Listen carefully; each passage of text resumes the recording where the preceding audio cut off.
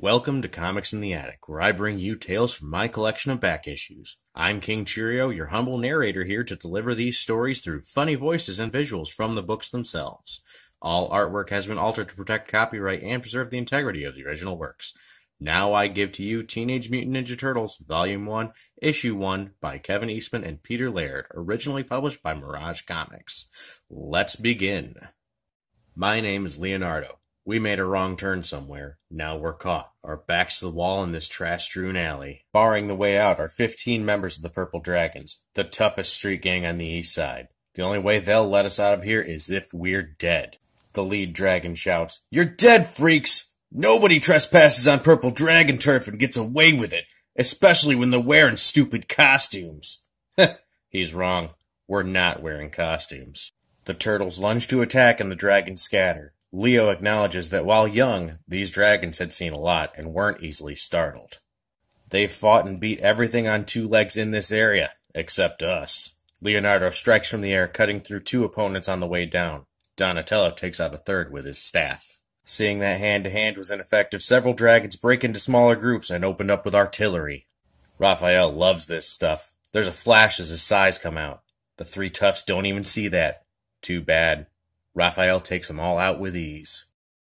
Donatello and Michelangelo take out 4 more of the dragons as one of the remaining punks starts to panic. "Who are these guys?"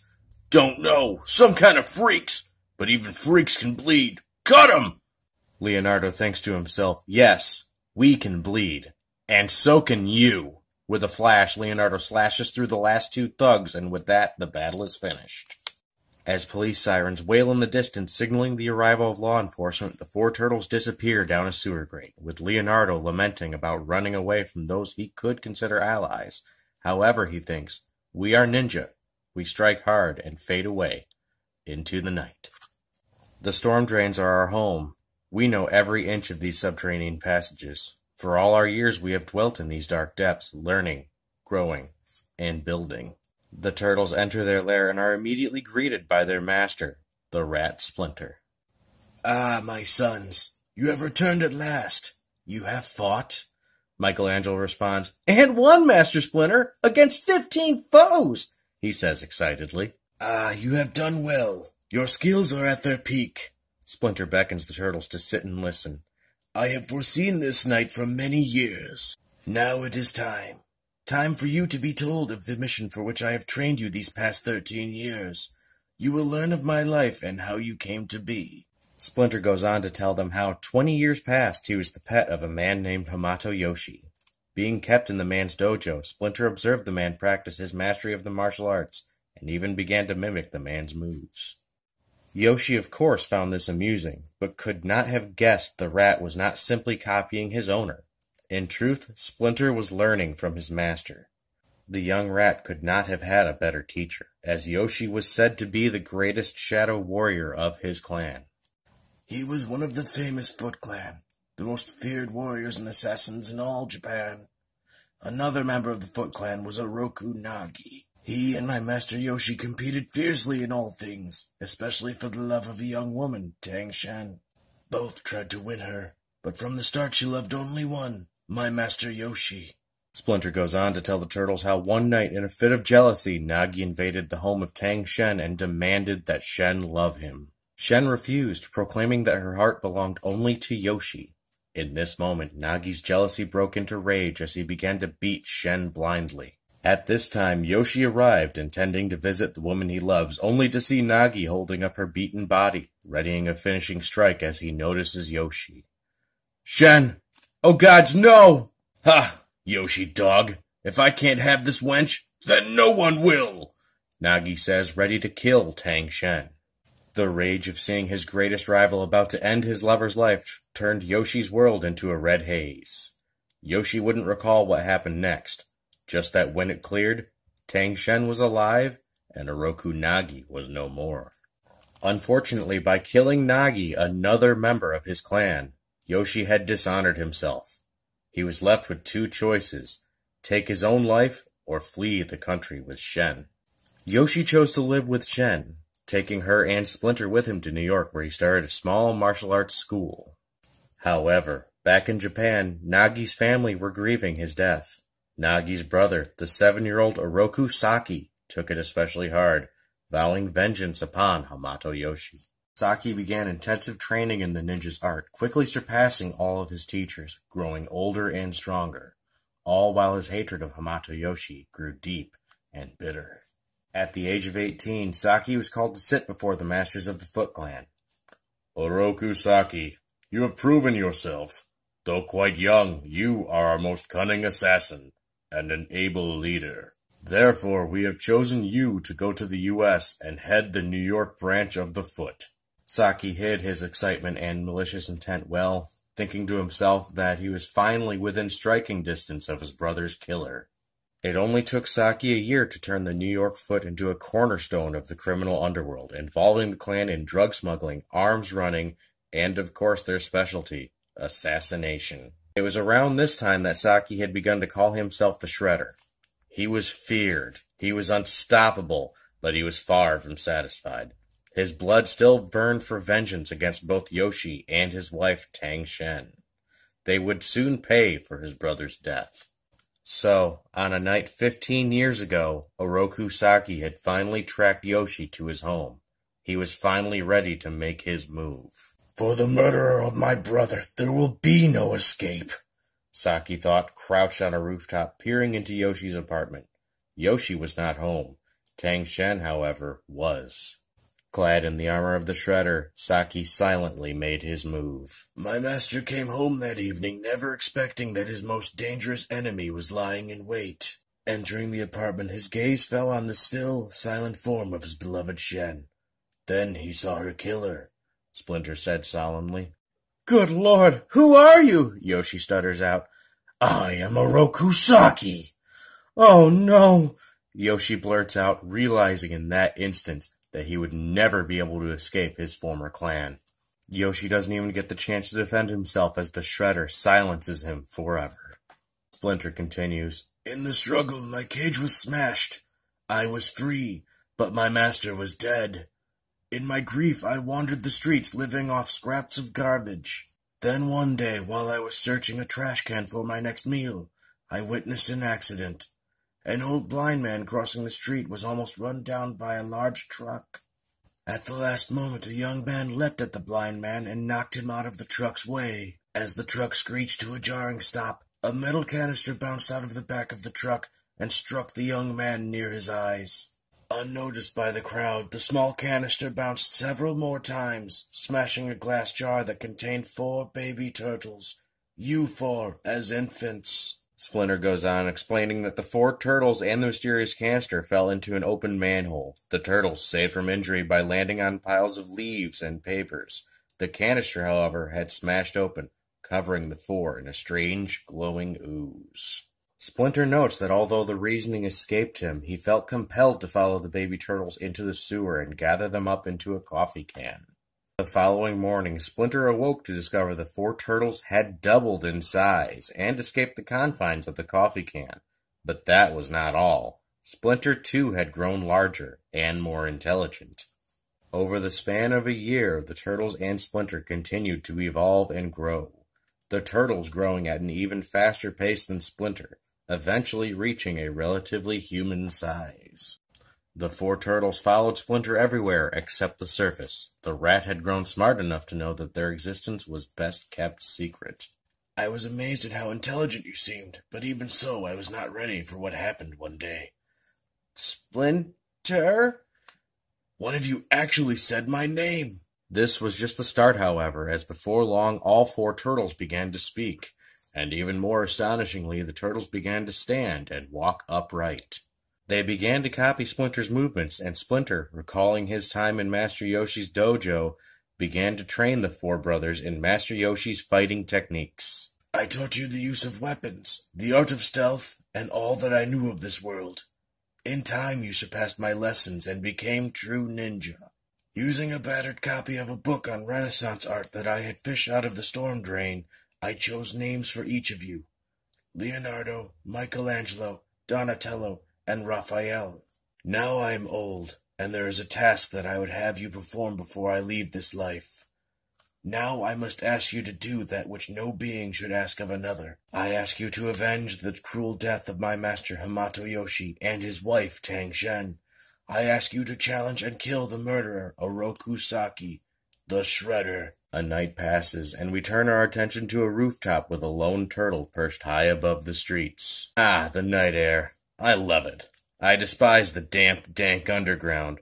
My brothers don't seem to mind it, but this is where I belong. Such a feeling of freedom, so much room to move about. I am Raphael, Ninja Turtle, and my master Splinter chose me for this task, to deliver a message of challenge to the Shredder. Raphael leaps from the rooftop, quickly closing the distance to the Foot compound. Splinter told me to infiltrate Shredder's headquarters and leave a calling card. My pleasure. As Raphael scales the fence into the compound, he spies 2 guards to his right and a third to his left, deciding right then that his calling card would be the beaten bodies of the guards. Raphael springs into action, deliberately revealing himself to the guards. Intruder! Stop him! The guards react, brandishing their weapons. Raphael isn't even fazed. In fact, facing armed opponents seems to excite him even more. Hey! Raphael slashes into the 2 guards, and they crumple to the ground. By this time, the 3rd guard has noticed Raphael's actions, and instead of triggering the alarm, has decided to face down the intruder on his own. Who are you? Ninja? The guard asks as he charges toward Raphael. Turtle, is Raphael's reply, ready to meet this next challenge. The 2 clash in the air, and when they next touch the ground, only Raphael is standing. Splinter had given Raphael a note. He'd wrapped it around his sai. In the building the guards were patrolling, he could see the silhouette of Oroku Saki in a window. Easy shot. Raphael throws the sai, interrupting the Shredder as he was negotiating a contract to provide security for a couple businessmen. Yeah! Saki cries as he deflects the sai into a wall. Good Lord, what is that? Exclaims one of the businessmen, completely startled. Seeing the note, Saki grabs it from the wall. The note reads as follows. Oroku Saki, also known as the Shredder. You have dishonored the name of your family by murdering Hamato Yoshi. I give you the chance to regain your honor.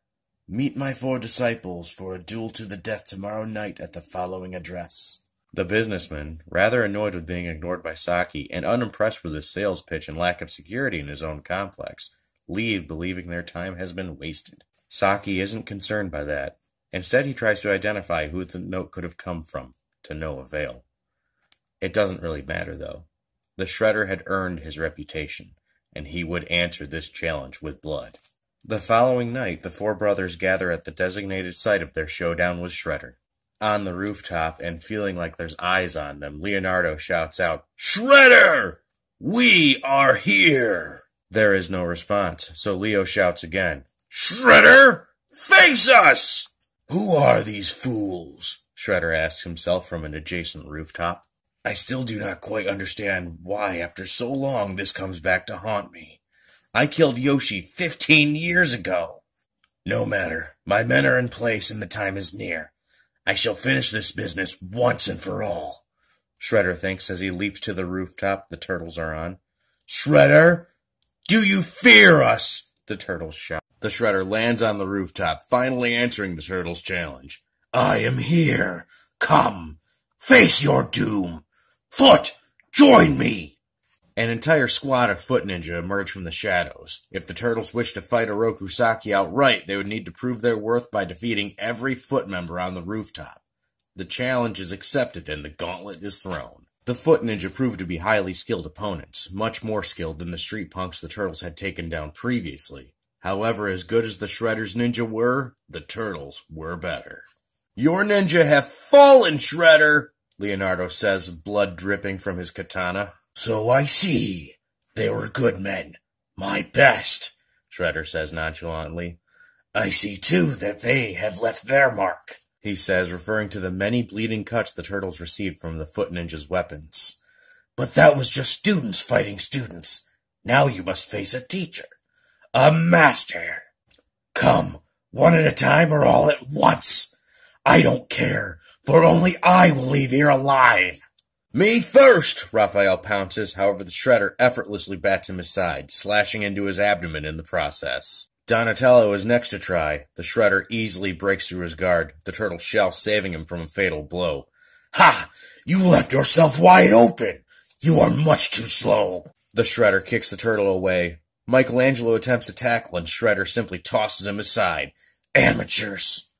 Shredder admonishes his foes, clearly unimpressed with the level of skill on display. Shredder spots Leonardo, the only turtle to not engage in the fray so far, and begins to charge at him. Come, Gaijin. Your brothers have fallen. You are next. Leonardo charges, and the two leap at each other, colliding in midair. When Shredder lands on the ground, it's revealed that Leonardo managed to slash Shredder's chest. The turtles had finally drawn blood. There was no time for celebration, however, as Leonardo had also taken damage from the midair clash. He's too skilled for us to fight one-on-one, brothers. Use group tactics and hit from a distance. Michelangelo and Donatello begin lobbing shuriken, and Shredder finds himself unable to deflect them all. He takes one in the abdomen and one in the chest, but he's far from down yet. Raphael throws his size at Shredder, but Shredder leaps away and is then caught by a surprise kick to the abdomen by Leonardo. Furious at being caught off guard, Shredder leaves himself vulnerable to an open palm strike to the chin. The turtles don't let up the offensive as Donatello strikes the Shredder from behind with his bow staff, then lines up a swing that destroys the Shredder's mask and helmet. Crack-a-ca-coom! This is the end for you, Shredder! Donatello chokes as Shredder recovers his bearings, delivering a powerful kick that silences the turtle. You are overly confident, fool! Shredder says, regaining composure and ready to slay the enemies in front of him. Perhaps he is, Shredder, Leonardo replies as he charges right at him, but perhaps not! As Leo finishes his sentence, the Shredder is just wide-eyed. He's just been impaled by Leonardo's katana. The battle's over. Shredder has just been delivered a mortal wound. Now you are beaten, Leonardo says, wiping blood from his katana. So, finish it, fools. I am helpless. Slay me now. The turtles look down at their fallen foe. We turtles are not dogs without honor, unlike you, Oroku Saki. I will give you one more chance to redeem your honor. Take this katana and commit seppuku. Saki looks at the katana. Never! He pulls a grenade out of his belt. If I must kill myself, I will take all of you turtles with me! The Shredder pulls the pin. This thermite grenade will wipe this rooftop clean of all life, including you! No! Donatello screams as he throws his bow staff with all his might. It collides with Shredder, breaking his jaw and sending him plummeting over the edge, along with the grenade. The grenade explodes out of range of the turtles and finishing the Shredder off for good. Our mission is accomplished. Our master's master is avenged. I'm tired, Leonardo. Yes, so are we all, Michelangelo. Let's go home. I ache all over. A hot bath would be nice. The turtles walk down through the alley that Shredder had fallen into, and Raphael spots something. Leonardo! Look! That piece of armor! Leonardo examines what was, moments before, the gauntlet Oroku Saki had worn as the Shredder. It seems that the Shredder has been shredded. Leonardo tosses the mangled piece of metal away, and the brothers start their journey back to their lair. We are the Teenage Mutant Ninja Turtles. We strike hard and fade away into the night. So there you have it. The very first issue of Teenage Mutant Ninja Turtles. From this starting point spawned cartoons, movies, a live-action TV series, toy lines, and several successive comic book series. The original story has really only ever been partially adapted into any other format. That was probably due to the brutal nature of the Turtles, as they were originally presented as very grimdark in their day. However, the charm of the characters helped turn this indie darling into a pop culture juggernaut. Did you enjoy my presentation? Do you want to see more? Tell me down in the comments, and don't forget to like and subscribe so I can bring you even more Comics in the Attic. Thank you.